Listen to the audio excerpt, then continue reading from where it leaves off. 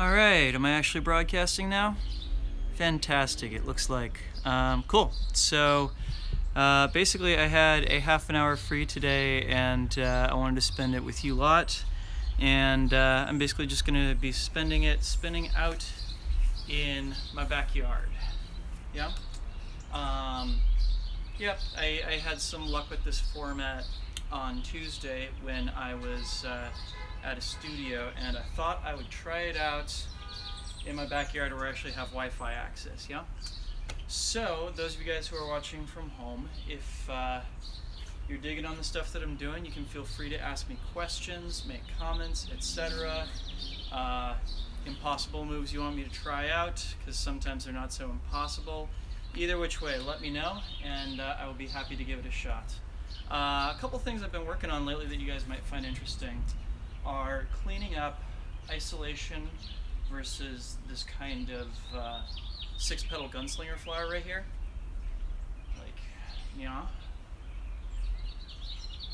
Which has been an interesting challenge. And depending upon the length of the poi, it can either be a huge challenge or not so huge challenge. But I think it looks a lot cooler when there's a relationship between the poi heads and the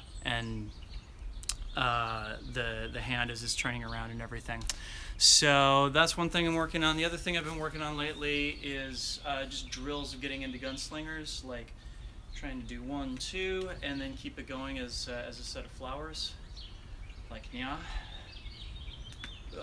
Sometimes I get it, sometimes I don't. That time I got it, and then trying to make the exit, which does not always happen. But the other entrance being, whoop, this one right here. There we go. That wasn't so bad. And then trying to exit back out of it, right?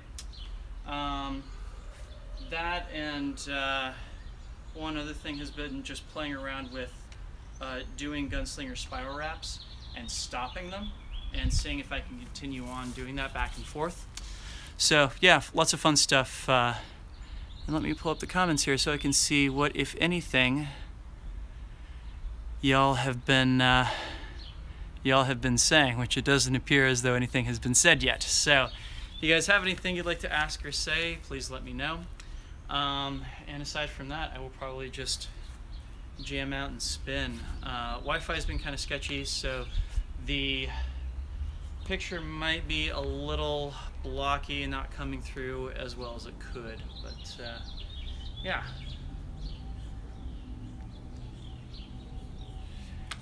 For those of you guys who haven't seen it yet, I had a video that went live earlier today on how to incorporate volume into your poi spinning and making sure that you're keeping your hands and everything separate in order to fill the space up around your body as much as possible, because it's really common for people to work with like T-Rex arms and everything when they're spinning, and working from a place where you're trying to take up as much space as possible is a lot more visually dynamic and interesting. So if you haven't already, you should definitely check out that video, my friends. Cool. So,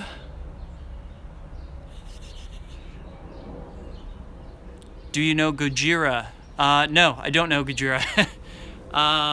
As in Godzilla? Yeah, I've never seen the original movie. Hi to the person who's saying hi from Germany, by the way. One thing I'm going to do real quick is, last time I did this, I found that it was really effective for me to be on my iPad watching the stream at the same time as comments came in, because otherwise they tend to flick up on the screen and then disappear almost immediately. So let me do that right quick.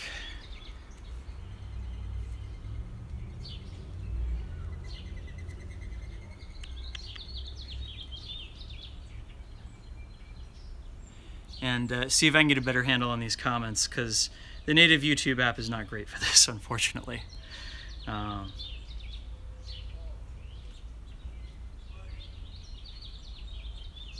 Cool. And Dan HPP says, all good sound and picture-wise here in Germany. Fantastic. That's great news.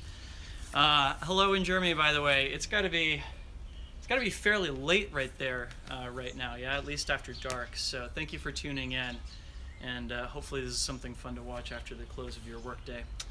Yeah, so as I was saying before, lately I've been putting a lot of work into kind of cleaning up these gunslinger anti-brids and trying to make sure that I keep a really clear and defined relationship between the gunslinger flower and the isolating hand. Because as it turns out, when I was originally doing this, I was doing it as a gunslinger versus static spin, and you have to reach really, really far with the gunslinger flower in order to make those match up. It's so much easier to do it against an isolation. So I do recommend the isolation. You can easily get into that if you want to by getting into a 4-petal anti-spin versus gunslinger flower, like so, and then switch into isolation versus gunslinger over on your non-native side. Non-native to the gunslinger, that is. And keep that up as long as you can. Almost 10 here, just a beginner and trying to get in spiral wraps for now. Spiral wraps, yes, spiral wraps are awesome. So the key with spiral wraps is like, there's this little flick that you have to do with your hands, like right as the poi finish wrapping up. You see how I'm kind of like, you know, just kind of kicking my wrists back just a second as they come to a close.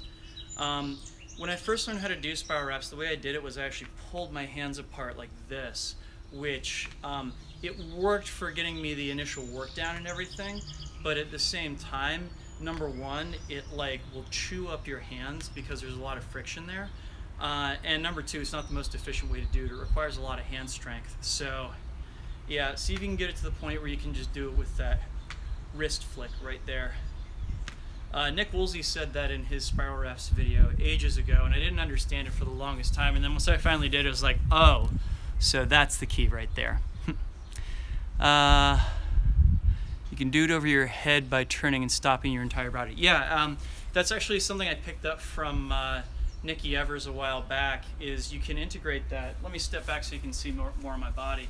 You can integrate that into like a pirouette and kind of force the movement back around the other way, which I think is really cool. We don't do nearly enough horizontal plane stuff, so yeah, I highly recommend that as a way to attack that particular problem. But yeah.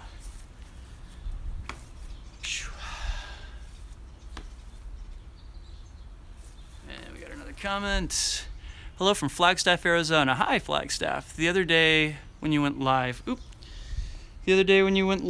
you briefly touched on vertical stacking. Could you demonstrate more stacking? Yeah, totally. Okay, so basically stacking comes in one of two species. Let me angle the camera down just slightly here so I don't have to walk quite as far back for you to see what I'm doing.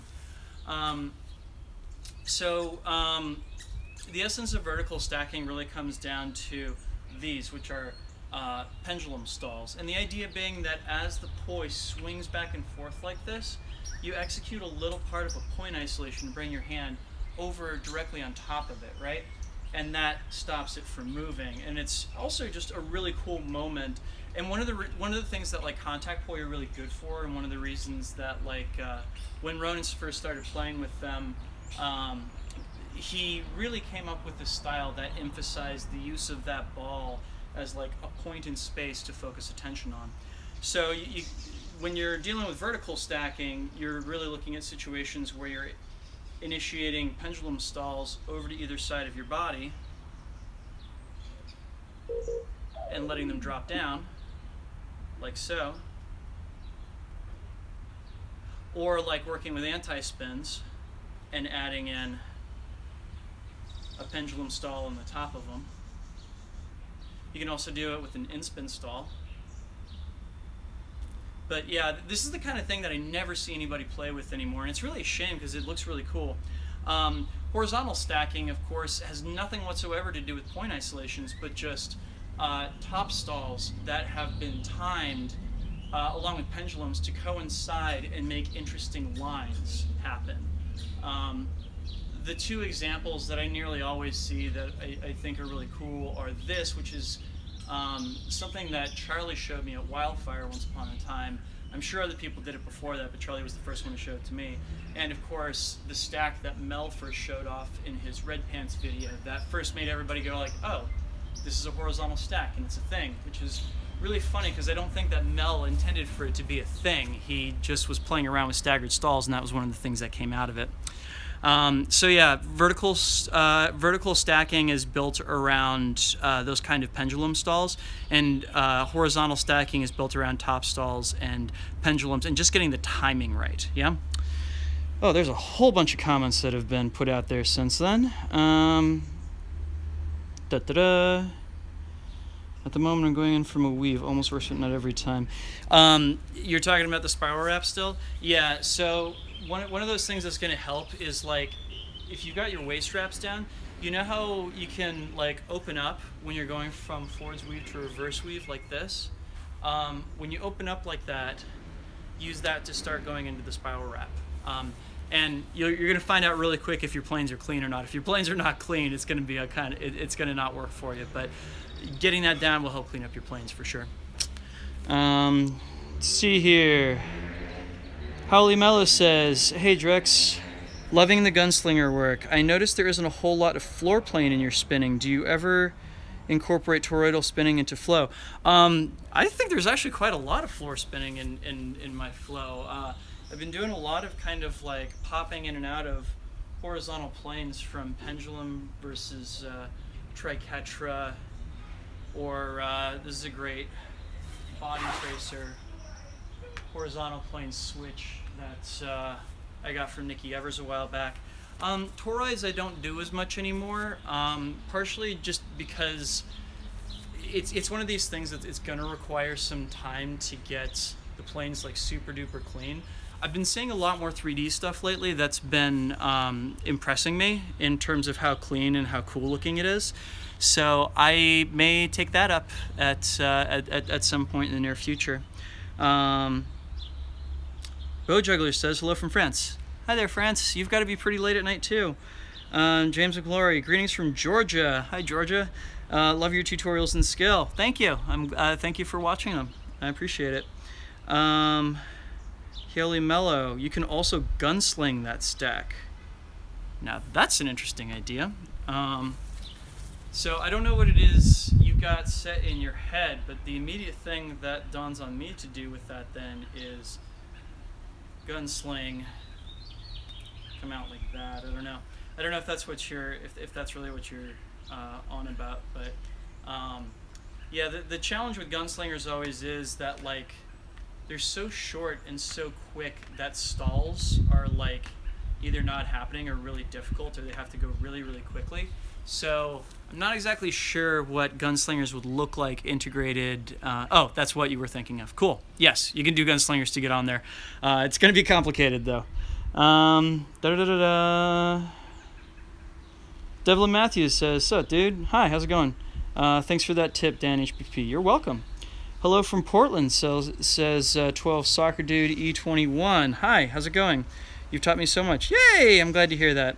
Harley Mello, I use the unwrapped end at the top. Okay, cool. That makes a lot of sense then. Because, man, so there's another move with gunslingers that is next. So right now, the thing that I'm really working on with gunslingers is doing spiral wrap flowers like these, which these just like turn your forearm muscles from like fresh dough into solid steel. It's ridiculous how much work it takes from your forearms to make that shit work. But the next thing after that probably is going to be, you know, gunslinger 1.5s, because I do like the look of them. But I think like my usual approach to doing gunslingers, which is the cryptic entry, takes a beat too long to do with the 1.5s. So I think what it winds up having to be is going back to the kind of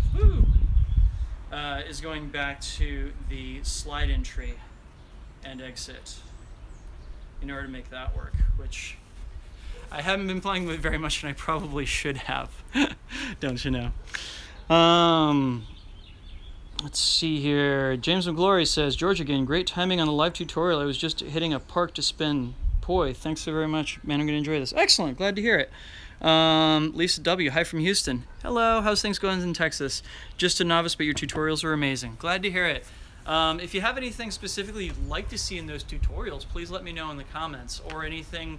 If any of you guys are working on things right now that you've had a difficult time with and would like some pointers, or just a quick, hey, I got stuck here and how do I get unstuck, I'm more than happy to do that right here. Also, just so you guys know, I'm only planning on being on for a total of a half an hour, so about 15 minutes more, just because you're getting me in between a lot of different things right now. Gunslinger is so addictive. I know, right? Hello from Pennsylvania. Thanks for all you've done to the art form, Drex. Oh, thank you, Andrew. Colin Briggs, Zan's Diamond.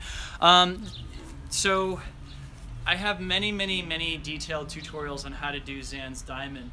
The basic overall thing you want to look for is, in my head, I memorize what I kind of think of as being like a video game cheat code and a series of directions where I go up, left, right, up, down, right, left, down, and I just remember to take my hand through those positions, right? And that gets me the pattern. Now, things get a lot more interesting when you get your other hand involved in it, because it either has to be doing a similar kind of pattern at the same time, or you can have them working in opposites, something like this. And I will confess that, like, adding the other poi into this, I have a theory now that, like, every time you add an additional poi into any trick that you're doing, it doesn't, like, make the difficulty of the trick increase in linear fashion. It increases in exponential fashion. So it's vastly harder to do Zan's Diamond with 2 poi than it is just with 1. And of course, doing it with 3 or 4 poi is like crazy difficult. But what I'll tell you is, I did an entire series on linear extensions a while back that goes super deep in depth on how you put together Zan's Diamond in all the different timing and direction combinations. So I will tell you, go check that out, because that is going to be that will help you out more than I can in the course of this video, because essentially I'm just going to re-explain everything that's in that video. I don't have a better way of teaching it just yet. Dan HPP says, keep up the good work. Cool. Looking forward to more great content from you. So am I. What is the most mind-fucking poi trick for you? Ooh, honestly, I think Gunslingers is it. Like, I avoided learning these for the longest time because I remember looking at them and just knowing that it was going to be like, you know, this is a deep rabbit hole and it's going to take a long time to learn. And it did. It was about 3 months of extremely diligent practice before I could even begin to do the things with them that I wanted to. And I'm still such a long way from, like, really having them integrated into everything that I'm able to do in a way that just feels effortless and easy. Like, you know, at this point, it still takes some effort for me to say, like, do a horizontal cat-eye versus isolation, but I can bust this out and be reasonably confident that it's going to come out looking the way I want it to look. Gunslingers, I am still a long way away from that with. So I think Gunslingers are the last thing that were a real mindfuck for me. Drew Cotto, what is the hardest poi trick you can do?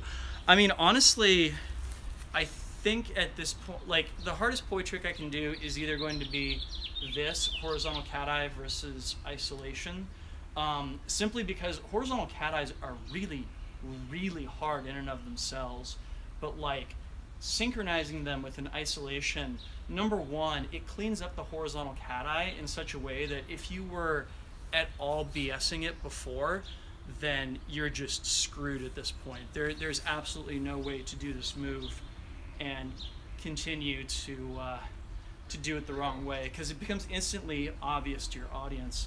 And in that spirit, of course, like, the isolation versus 6-petal gunslinger flower right now is something that's really driving me bonkers, because, well, it's not really driving me bonkers. I've had a lot of success with it this week. Part of that is just that keeping all the planes clean in this. Let me give you a side view of this, because it's totally nuts. Like, the gunslinger requires so much room in order to stay on path, and you have to be so careful not to let the isolation poi cross into any place that the gunslinger goes to, because it just they'll tangle like that. It happens so quickly and so easily. James McLaury, hey Georgia Jim again. Sorry about hugging all your time since you asked about having difficulty having 3-beat weave. I'm not sure what you mean there. I'm sorry. Drew Caudle, so you're saying that I should buy poi? Yes, absolutely you should. Anthony T says, Drex, you're one of my favorite spinners. I'm having an issue with polyrhythm, specifically where you're alternating which hand is extending in an anti-spin flower versus extension in wall playing. Okay, so I assume you're talking about like the Mercedes. So basically at the top, think of it as being which hand is further away from you. So at the top, your extension hand is going to be further away. At the bottom right, your extension hand is going to be further away. And at the bottom right down here, your anti-spin hand is going to be further away. Now let me verify that I did not just mess you up on that. Nope, it's the other way around, my bad. Okay, so it's going to be anti-spins in front on top, anti-spins on front in the lower left, and extension is in front on the lower right. So think, so since my right hand is doing the anti-spin, I'm thinking of this as being right, right, left, right, left, right, right, left, right, right, left, right, right, left, right, right, left, right. Yeah? Which, I mean, it should be that way with a flower anyway, where on this side the left hand is going to be closer to you, and on this side the right hand is going to be closer to you. And you just have to figure out which is going to be in front on the top, and I usually prefer to have the anti-spin hand in front on the top. I'm curious if I can do it. Oh, no, no.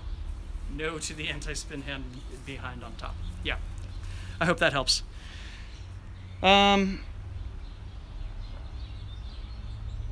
Isolation with the gunslinger, so good. Yay, I'm proud of that myself. Hello from Chile. Hi there, Chile, South America. You're one of the best spinning. Oh, thank you. I appreciate that. There's a lot of people that I enjoy seeing spin. So, let's see here, Jaywin, can you show what exactly is an inversion with poi? No, I can't, because two people can seem to agree on what the definition of it is. So, in theory, inversions come from a document that a guy named Rev wrote way back in the day, and he describes an inversion as any point at which you have two subsequent inswings. That is, two subsequent moments where the poi both rotate in that space between your arms and your body. So technically speaking, according to Rev, this would be an inspin, or that would be an inspin, you know? So what we sometimes call inversions are like these barrel rolls right here, which still meet the definition that Rev set out, but Rev's definition is both more restrictive and less restrictive than you might think. So for the purposes of clarity, I usually just generically refer to inside moves as being inversions, and then add more detail when needed. So this is a barrel roll, you know, this is a Lovelace, this is an introversion, and just generically think of all those as being different kind of variants on inversions. Yeah. Like the bitch of it is that way back in the day, Rev actually had videos that accompanied his manifesto, and the problem is that those videos have now been, I think, pretty much lost to us. And so without those videos, it can be tough to figure out what exactly he's talking about in his manifesto, which is a really, really wonderfully documented account of the stuff that he was working on. But without the video, it's really difficult to parse. Anyway, how about body tracing? So when it comes to body tracing, Leo Ikaza and Dave Static have really done a great job of breaking this down. Also Cryptic. You can think of it as being that like there's essentially a series of cavities around your body from like elbow, shoulder, head, your other shoulder, so on and so forth. And just to like practice doing reels at each of those spots, both top and bottom.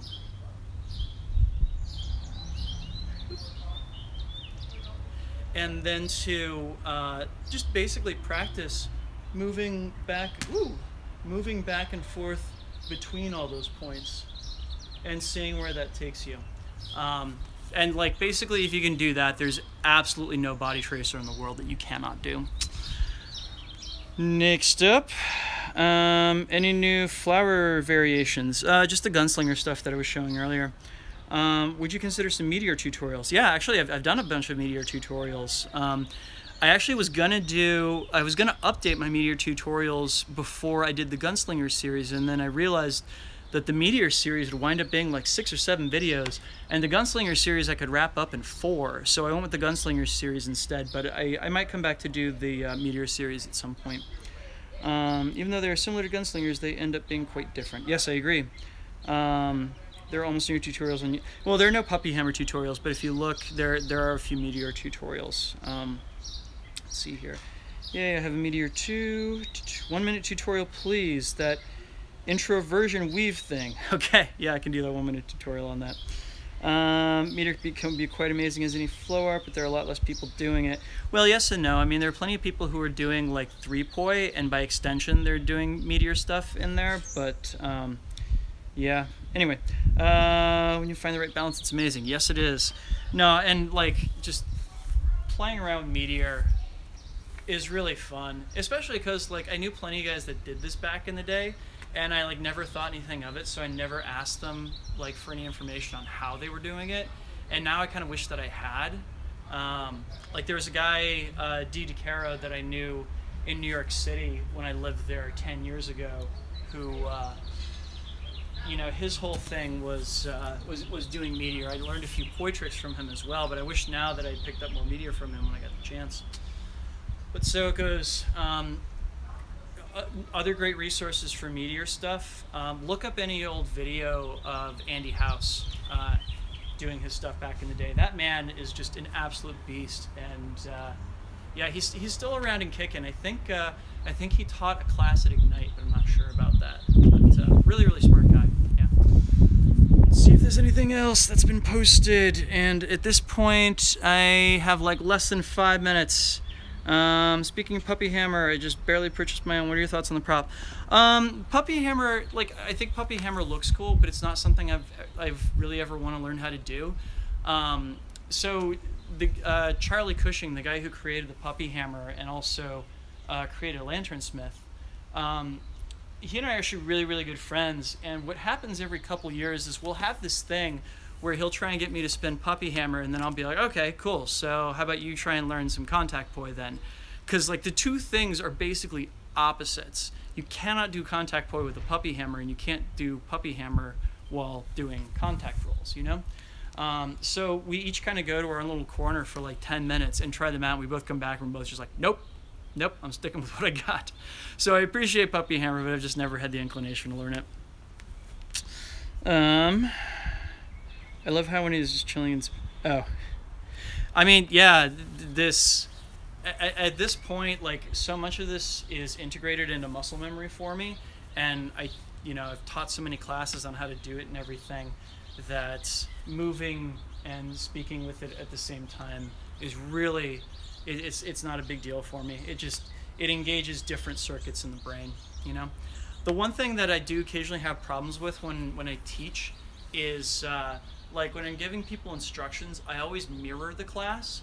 Part of the reason for that is that I don't like turning my back to the class, and part of the reason is that it gets me better because I have to then execute all of my tricks with my non-dominant hand, which is really good practice. But like calling out my left, which is always going to be the audience's right, versus my right and everything, that messes with me. That messes with me something fierce. So, yeah, it's learn how to become a teacher and teach lots of classes. That's how that happens. Peace later, gonna open a cold one with the boys. Cool, I'm right behind you there. What do you think is the best mental attitude to learn and master tricks? Attention, dedication, focus, persistence. Some combination of all of these things. I mean, the thing is, like, you have to figure out what strategy works best for you. The thing that I found really helped me out, especially in the early days of spinning poi, was, and I did an essay on this that I put on my website, and I might like repost it as a video, but essentially I did, I started doing something that I now call proxy goals, where, like, you know, my goal in my first year of spinning started to be recording a video of the new tricks and stuff that I had learned every week. This is how my tech blog started up. It was actually one of the reasons that I did it was to give me a reason to keep on practicing. And it's one of those things, it's like, oh, I'm gonna have to record my video this week. I haven't learned anything new. I'd better get to practicing so I've got something new to show. And in that way, the real goal, of course, was to get better at poi and to learn more tricks, but having that little thing to motivate me was really helpful. I first started doing things that way back in college. I wanted to be a musician and a songwriter at the time. And what I would do is I would write a poem every day, and I would post it on the door of a young woman who lived down the hall from me. And poor thing, she totally thought that this was like me being a stalker or something. Like, I'm gonna post a poem on your door every day.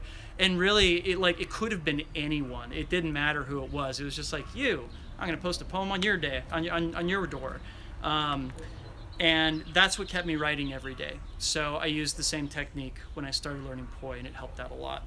So that same thing might help for you. Like, be all like, hey, I'm gonna post a video every week to Instagram or to YouTube or what have you, and I have to have something new to show. And I can tell you that it helps out a lot in keeping motivation up. But yeah, aside from that, it's just like, you know, you have to be willing to sit down and work on something that doesn't seem like it is very rewarding for a long time before it does become rewarding. Like, you know, this is an exercise I've been doing a lot the past few days of, like, just doing a spiral wrap with a gunslinger that stops and then switching direction on it and switching direction on it and switching direction on it. And I've been trying to do this so that I can do it 10 times in a row with both hands, right? And I'm not even joking. I will sit down and I will do this for like 40 or 50 minutes solid before I get to my 10. And it's just, you know, for my brain that works. And the thing is that, like, you know, probably about 20 or 30 minutes into that, like, my brain starts getting super zen and being able to focus on it and everything. So, I mean, I find that the practice itself is the reward after a while. That's a really long answer to a simple question. I hope that's okay. And I'm a little bit over time, but I will answer the last questions that are currently posted. 3-beat weave perplexes me. So here is my way that anybody can get the 3-beat weave. And it's kind of like the middle steps are kind of painful, but this method will work no matter who you are and no matter what you're trying to do. And that's to start with your arms open on your left-hand side, and you're going to spin around so that you get your left hand on top. You turn over to the right-hand side of your body, and you spin your arms around until you get your right hand on top. Go over to the left side of your body, spin around until you get your left hand on top. Back over to the right, spin around until you get the right hand on top. Now, if that's feeling pretty comfortable, what you do after that is the hand that's on top stays spinning. So when I bring my left hand around on top, I'm going to keep it spinning on the other side of my body. When I turn around to unwrap my hands, it's my right hand that stays spinning. I turn over to the left, bring my left hand on top, it keeps spinning. Turn around to the right, my right hand comes on top, it keeps spinning. Now, count down 3 beats on this each time you turn. So it becomes 1, 2, 3, and switch. 1, 2, 3, and switch. 1, 2, 3, and switch. Then 1, 2, and switch. 1, 2, and switch. 1, 2, and switch. And then 1, 1, 1, 1. When you get down to the ones, you have the 3-beat weave. Yeah. And that is like my nuclear option for teaching the 3-beat weave to people. Good advice. I think passion makes for the extra shine in my art. Excellent. Thanks for taking the time out of your day to do this. I appreciate you. I appreciate you too. Thank you for watching. Do you focus on a specific diet, or don't you care about food? In my opinion, the way you eat has. I'm not a big foodie, honestly. So part of it is for me is I'm a really tall person. I'm like 6'1", and being the size that I am and being hugely active, I eat a lot of food. And to be perfectly honest with you, like the amount of calories that it takes to keep me going every day, I don't even care what they are. You know, it's and I probably should a little bit more. It's not like I feel unhealthy or anything like that, but I know a lot of people are super into their diet. I'm not one of them. To be perfectly honest with you, I care more about like the stuff that I read and the information that comes into me than I do the nutritional stuff that comes into me. Which my girlfriend is very hardcore into food, so I'm sure that as time goes on that will change. But yeah, it's not something that I spend a lot of time thinking about.